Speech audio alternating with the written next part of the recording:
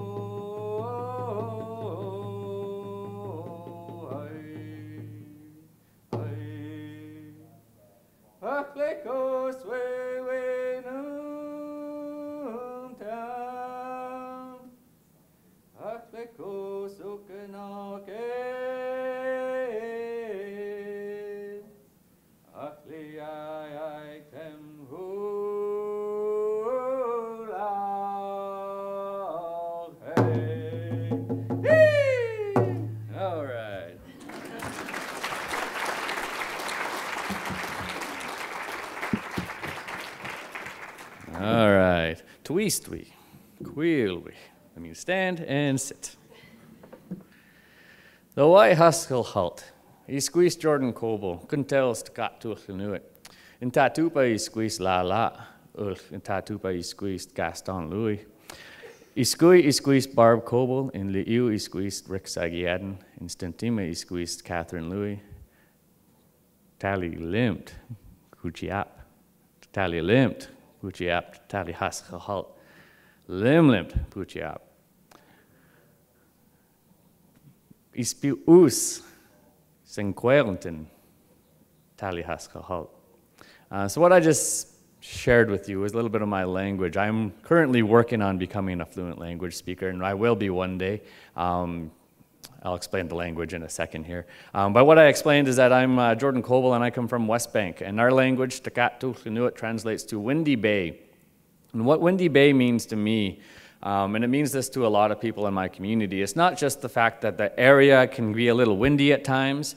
It's the fact that the winds bring in new people. They bring in new ideas. They bring in change into the community. So I've been here long enough, as young as I am, to see and experience some of these changes. And some of the changes have been amazing.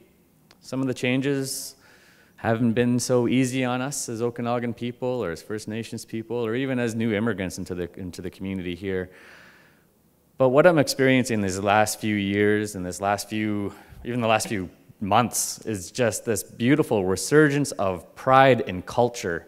And culture in our community is almost a four-letter word. It's that thing, you don't want to say culture because people, they don't know what culture is. It's my culture, it's your culture. Whose culture is it? The fact that we can celebrate culture, we can come together and acknowledge it. I have a culture, you have a culture, we all have a culture that we live in, and it can be an individual, it could be community, it could be nationhood culture. The fact that we live and we breathe and we eat and we share and we experience life together, that's what culture is. And so that's what I'm happy to experience, having Mayor Colin Bazaran share his experiences, calling me his friend, Islacht. That's prideful. That's something I'm very proud of because it's been a very good experience for me so far in my professional world. I've been able to meet all of Mayor Council, both last term and this term for the City of Kelowna. West Bank First Nation will be going through elections this year, so there'll be new changes happening there. The City of West Kelowna has gone through a few changes, and they've grown from a district to a city, so that's something to be proud of as well. So this whole area, this whole central Okanagan, all the way down to the south, all the way up to the north, and everywhere in between is really growing, and it's really embracing life, it's embracing culture, it's embracing people coming together and sharing and feeling and experiencing life, but also creating a better understanding of who we are, not just as individuals, but as community members, as general community members, not as I live on the reserve on IR10, you live on City of Kelowna side. It is, we are all in this together. We all have a responsibility for the land. So what you see on the writing in the air there, and I didn't just happen to put a picture there and put the writing up there. What I believe and what's been taught to me by some of my elders, specifically Joey Pierre, is that our words travel through the air. They travel with the winds and the breezes that carry those words, and they will land wherever they need to land. So when you speak with a good heart. So I put Wai Huskell halt, which means hello, good day. Kulimp kwachkich, which means it's good that we've arrived here today.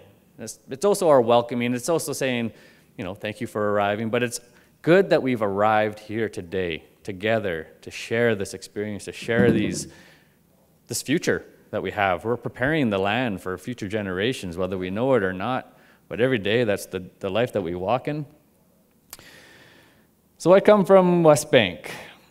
I'm an Okanagan Nation member, a Seal Nation member. Our territory is quite large. It's 69,000 square kilometers. It's outlined in that yellow llama-looking character. I had a middle school-aged child come into the museum the other day and said, oh, that looks like an alpaca. So I'm going to go with alpaca today. It's an alpaca-shaped territory that we live in. But it's a beautiful territory. It's a beautiful land. And it has provided for our people for over 12,000 years on this territory. And that's something to be proud of. It's something that I'm very proud of because we're still here. We weren't supposed to be here. We were supposed to be gone a long time ago through policies, through integration, through assimilation and colonization. We weren't supposed to last. But I'm here and I shared my song and I spoke my words and I will continue to speak those words for generations to come, hopefully, if the Creator blesses me with a good life. Yeah, thank you. Hey. I just really want to really give thanks to all of you for attending this conference, for coming into our territory, for sharing in the beauty of our lands. I hope that you not only experience the city of Kelowna, but you come over to the west side of the bridge there. I know the mayor is selling property over here apparently, which is nice, but we also have property on the west side, so feel free to come over there and take a venture.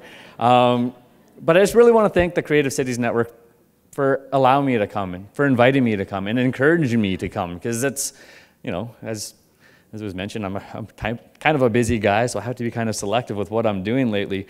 But this is something I felt was very important. This whole networking idea, you know, when I first started, I was dreading networking with people. I always felt shy, and I still am shy to some extent, but it's really, you know, through the power of the drum, through the power of my language, it's really empowered me to come here today. So I really want to thank everyone for inviting me and for allowing me to share a little bit of our history.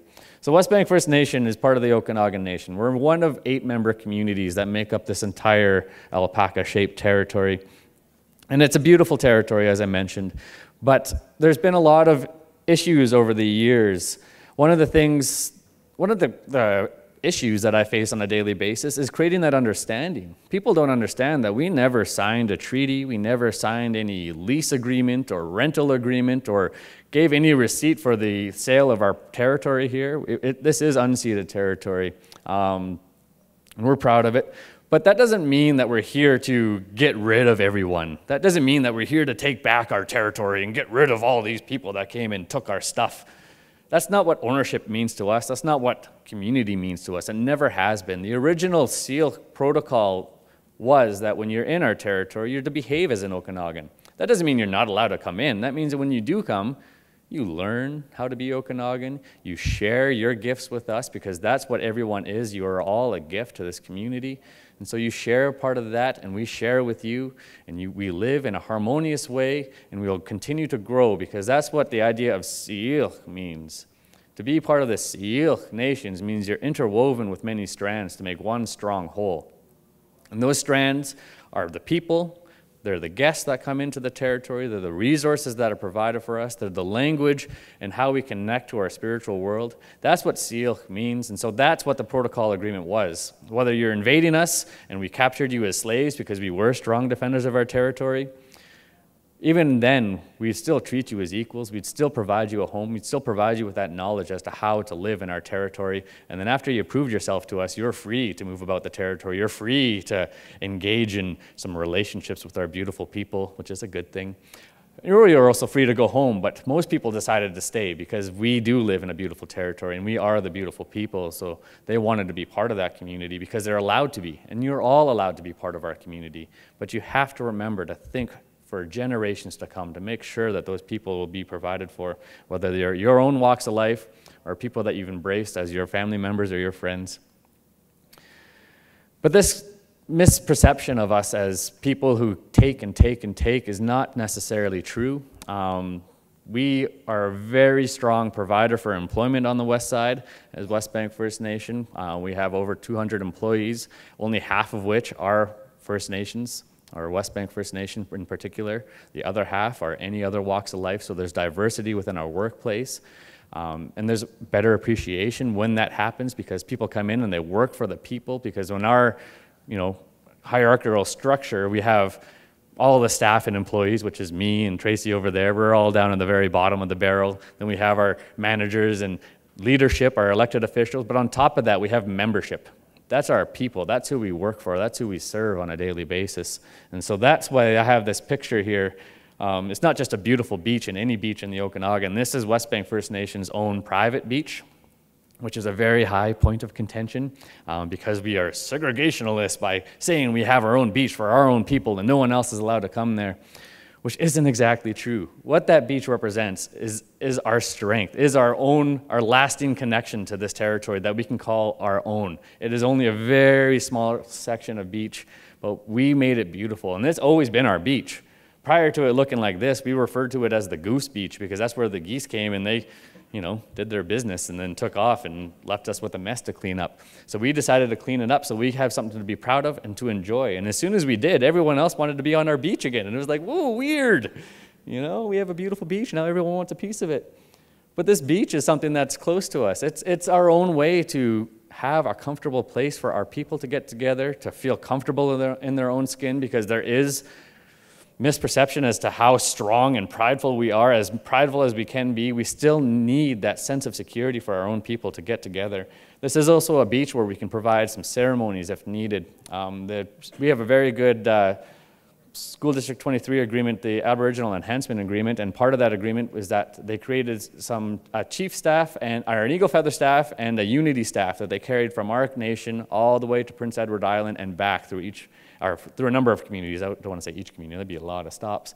But they started here, and we started that ceremony at this beach. We dipped those staffs into the water in our territory, then we brought them over to Prince Edward Island and dipped them in the waters over there in the Atlantic Ocean, then brought them back and collected gifts along the way. So that's why these beaches are important to us. It is a private beach, it is for us, but that's very, very, very small fragment of this territory that was ours at one point in time. So we are very prideful of this territory, and we're proud to make sure that we keep it clean. The other good thing is that we did build a nice, very beautiful public beach right beside it, so everyone can come and enjoy that as well. So we're open. But all of my history, all my culture is based on Chaptooth. And now this is a little bit difficult for me because my grandmother passed away when I was very young. So I didn't have access to language. I didn't have access to our traditional culture, our cultural practices. So I had to borrow many grandmothers and grandfathers along the way who shared with me their stories, who shared with me Chaptooth, who shared with me language, and taught me how to be a proud Okanagan person. And these Chaptooth, they're thousands of years old. They begin well before there was people that walked these territories. They talk about when there was only plants and animals that walked on these lands and they can communicate with each other. And they knew that there's going to be a people that would come to these territories and that we were going to be pitiful. We were going to be naive. We were going to need a lot of help along the way. And so those animals, they provided for us. Those plants, they provided for us. They taught us how to be Okanagan. They taught us how to live, how to sustain ourselves. And it's through the Chaptooth that we continue these practices on. But although these stories are thousands and thousands of years old, they're very applicable today. One of the stories we share at the museum is a story of Snina, owl woman, who comes in, and traditionally she would come in, and if you weren't watching your children at night, she would come and take your children away. If your children are out wandering in the forest alone, Nina would come and take your children away.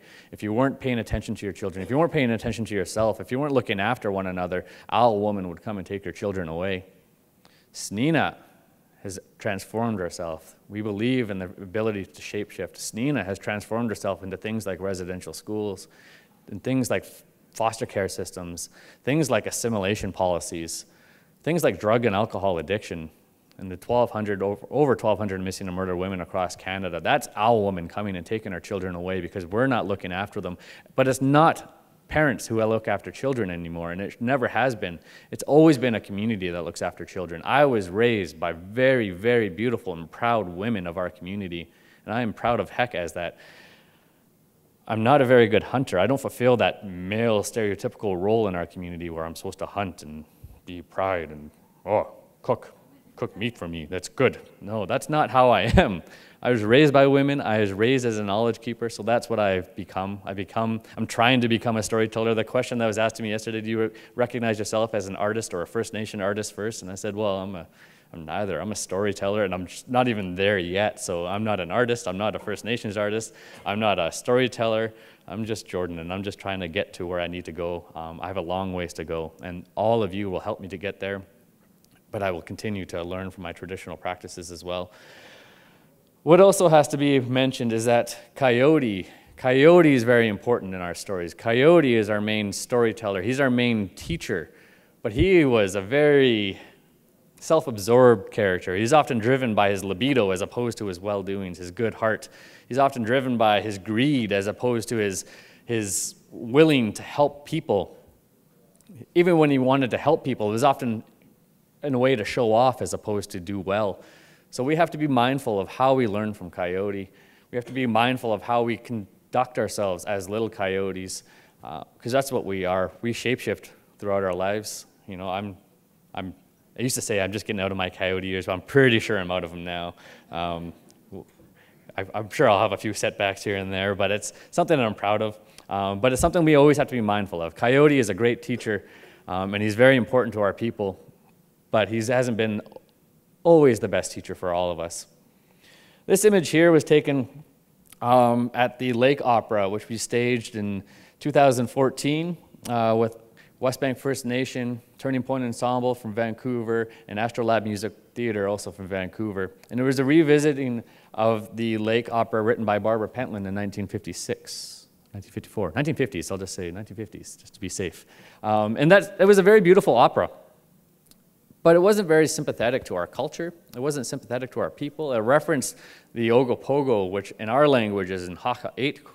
I hope you don't have to see in Haka'etk while you're here, because that means the weather's going to change. It's not going to be very good. But in Haka'etk to us means the sacred spirit of the lake. So that's what we revisited this opera to do, is to revisit the idea of what Ogopogo and Haka'etk, what that means to us as a people. But also revisit the idea of how First Nations people are represented in things like staged performances, things like media, things like television, and things like what you see on the streets, because that's not always the perfect representation of who we are. But this this opera was a beautiful experience. It was based on the memoirs of Susan Allison, who was one of the pioneers of this territory, one of the beautiful people that came in and really, truly embraced being Okanagan, truly embraced the idea of Haka'etk and wanting to learn from our people. So we revisited the opera because the original didn't include First Nations people, so we felt, well, if you're going to talk about us, we might as well be there. So we incorporated Delphine Derrickson, who's one of my language teachers and grandmothers and everything. She's just a beautiful person. And then on the right there, you see Heather Pawsey, who was the soprano and played Susan Allison. So we revisited the idea of what happened in that first encounter between Susan Allison and the Okanagan people. And that's exactly what I just shared with you today. Song, you know. That's one thing that we can all agree upon, is that music is a form of communication. Opera became a form of communication for us. It was our way to tell us how to be on these lands, how to respect and Haka'etk, how to respect ourselves, and how to respect each other. So this opera became a very strong symbol for where I'm at in my life, because it was a blending of two worlds. And I've been doing that a lot in my life, because I was raised, and I was raised on the reserve, but I was, you know, I played soccer, I played basketball, I played a lot of sports. I love to get out and be active. I had friends of all ages, of all races and ethnicities and genders, and it wasn't anything that I really thought of as a child as, you know, I live on the reserve, and I didn't even acknowledge that I was living in poverty at the time. It was just because we were happy, you know, when we got together. It wasn't like, oh, we're going to get together and eat these measly bits. It was, no, we're getting together, everyone's bringing food, and we are happy people, man. And it was, you know, the mayor mentioned it today, or this morning, we love to celebrate. We always have been celebratory. We've always gotten together. We've never acknowledged that money is our signifier of poverty or an ill idea of who we are as a culture. When our people get together, we are just the most jovial and beautiful and funny people out there. And it comes from Coyote. It comes from these engagements with other people. And there's been many people that have come into our territory that have celebrated with us. What was mentioned yesterday, and I was really happy to take part in the public art panel discussion, was the banners. And so the mayor said, well, you'll probably see these, and you're going to see them probably all week long.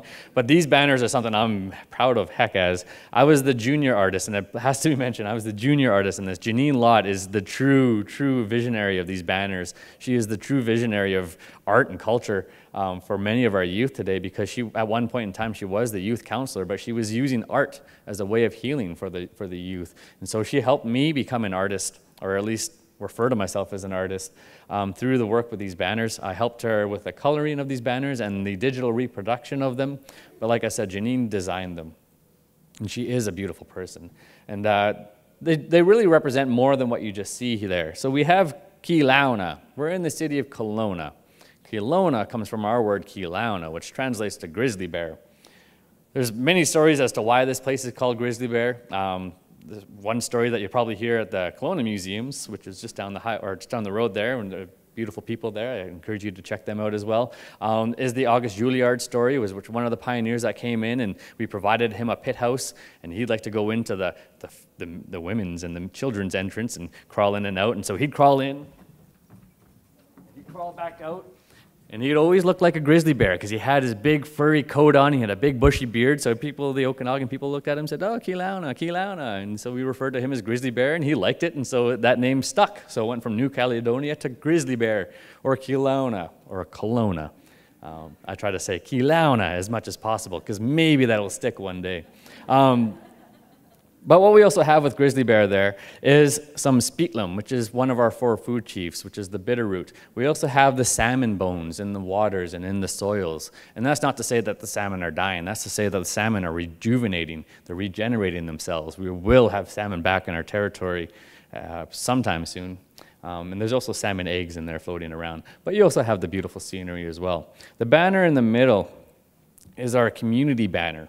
It does represent us as Okanagan people, embracing one another, securing one another, keeping warm in our blankets. We also have Saskatoon Berry, which is Sia, another one of our 4 food chiefs, embracing us, caring for us, providing for us. And then across the lake there, we have the Kelowna side, and we're paddling towards there in our traditional dugout canoe. And it's a beautiful relationship that we're forming together. We're walking in both worlds. We're sharing together in our experiences. We're both embracing each other's cultures and languages and ideas of how to belong and be responsible for this territory. So that's what those represent, with the pictographs and the roots of the Saskatoon. The pictographs are the roots of our people. They're our first form of written expression. So that's what they represent for us. Oops, I didn't talk about St. Cleep. And then the St. Cleep banner, the coyote banner there. We have coyote right front and present right in the front there. And we also have 3 coyotes off in the distance, kind of fooling around, playing, being in different colors because they're shapeshifters. But we also have Mole up in the corner looking after Coyote. Mole was Coyote's wife, so we snuck her in there to make sure that she's keeping an eye on Coyote. And then we have our 4 food chiefs banners. Skimheese, which is black bear, Sia, which is Saskatoon berry, and Titi, which is the salmon, and Speetlum, which is the bitter root. So those are the banners that we worked on together to really solidify our relationship with the city of Kelowna, and it's only gotten better since. And so I really want to thank Sandra and Pat McCormick, who is not here this morning, but he was here yesterday, and everyone from the city of Kelowna for embracing this project together, for learning with one another, because that's what it was for us. It was the first time we've ever gotten together and said, we're going to do this together. And they had some stipulations in the beginning. We had our stipulations at the beginning, and we weren't always seeing eye to eye. But it only took a conversation, and we said, "Oh, well, this is how it can work." Well, you want to involve mentorship in your project. Well, City of Kelowna said, "Well, we can cater to that." And we said, "Oh, wow, thank you. Let's move forward." And that was it. That we learned from one another. They understood that mentorship was important to us. We understand, that policy and relationships are important to them. So there's certain ways of how to do business together, but we can work it out together. We know each other's languages. We can all speak English in our community now. Now we're going to start teaching them how to speak Okanagan, and we have. And you'll see that through the Bernard Avenue revitalization tour that we'll do this afternoon. But I'm the curatorial and heritage researcher for West Bank First Nation. I work at the Centueeps Heritage Museum, and it's a very beautiful and beautiful place, which I'm very proud to be a part of, is what I'm trying to say. But we've only been open for a year and a bit now, a year and a half. So we're very new, but we're very humble, but we're very knowledgeable. Our staff is, Tracy and I are huge staff, but we do have some part-time staff that help us out on a regular basis. We are very, very engaged with community, not just with West Bank First Nation, but with the outside community as well. Creating awareness and appreciation happens when we get together with people, but you can also just come to the museum, and I can share some of that information with you.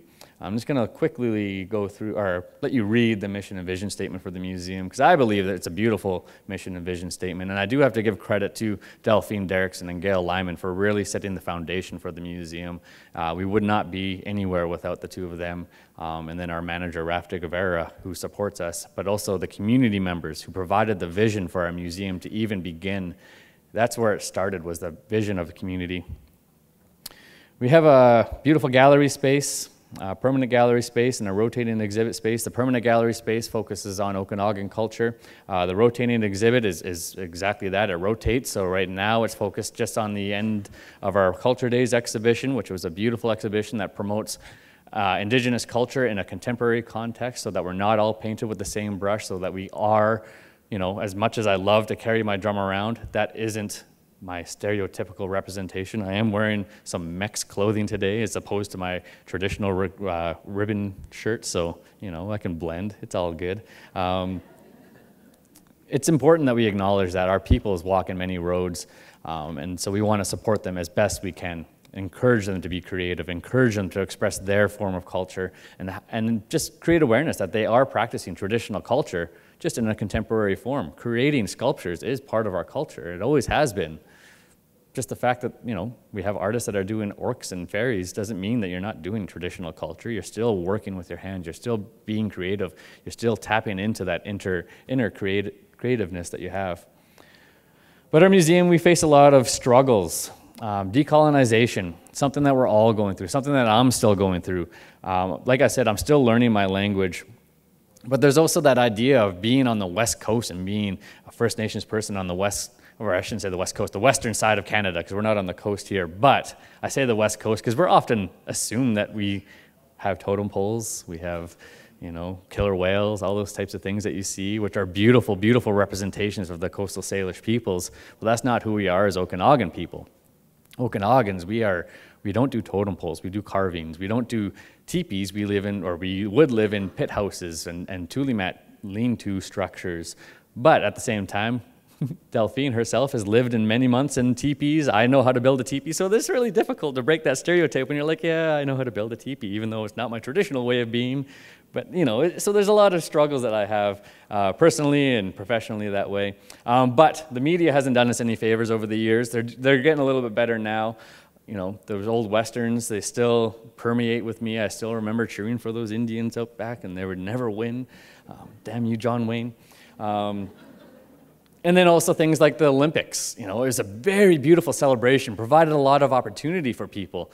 But then it became, it was great that they had all those First Nations dancers. And I'm going, yeah, that was wonderful. But, if you wanted to represent an Okanagan dancer, have Corinne Derrickson out there doing her Okanagan-style dance, which is a lot different. Even some of the coastal dances that weren't present there and they're on their territory. I was just going, you're so close yet so far away. So we have a lot of stereotypes to break.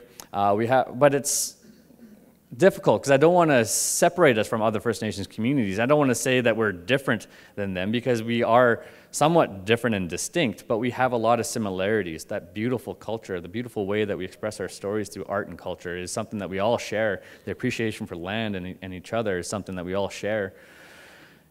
But we have our own ways of doing that. But we have many tools at our hand. We have self-government in Westbank First Nation. Self-government is extremely important to our people. It allows us as Okanagan people, as Westbank First Nation members, to write the laws of these lands, of our reserve lands here. And we only have 814 Westbank First Nation members. We have over 10,000 non-First Nation people, or non-member residents that live on our territory. So that's quite a number of people to make sure that they're being taken care of. We do that through the self-government agreement. We stepped away from the Indian Act. We appropriated some parts of it that work for us, that have worked for First Nations people, but we were able to get rid of those pieces that really inhibited our growth and development. We have community vision that led to self-government, it led to the museum. We have great management, leadership, and support, not just from the community members themselves, but all the way up through the organization and all the way across the Okanagan, I believe, especially for the museum. And we're able to walk in both worlds. We're able to be inclusive. We're able to still welcome new people onto our territory.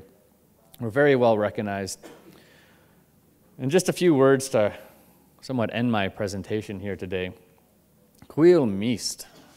The ability to pull together all aspects of your being, the physical, mental, spiritual, and emotional aspects of your being to move forward with leadership. And that doesn't mean you're an elected official like Councillor Don or Mayor Bazaran here. That means that you're a leader in your community. And we are all leaders. When I was doing our discussion table yesterday, a lot of you mentioned that you're the only person in your department. That means you're the leader of that department. That means that you're the leader of culture in your community. So you have a huge responsibility to make sure that you're being diverse in your representation. You have a huge responsibility that you're being authentic and truthful to yourself and not overworking yourself, because that's a byproduct of being in the cultural aspect of communities, is that you often give more than you're provided.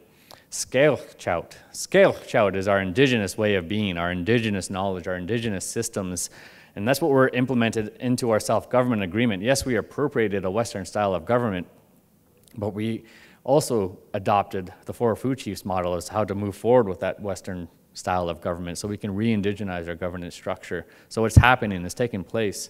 And then pact truly translates to the ability to create spark from a flint, from using flint. So if you think of pact, that's what it means. But when we're referred to as pact, that means that you're intelligent, that means that you're wise. I didn't use the word smart in there because pact has always been something that's positive. Fire has always been something that's positive. Yes, it devastates homes and territories today, but it represents regeneration in our territory. So when we refer to each other as pact, it is the ultimate compliment you can have. So I didn't include the word smart in there because you can be smart in a not so good way. So pact is intelligence, it's wisdom. But that's really all I have to say for today. Again, I just truly want to thank you all. Lim lim kwachkich for being here, for sharing, and for listening. Thank you for the Creative Cities Network, City of Kelowna, District West Kelowna, everyone. Thank you. Lim lim.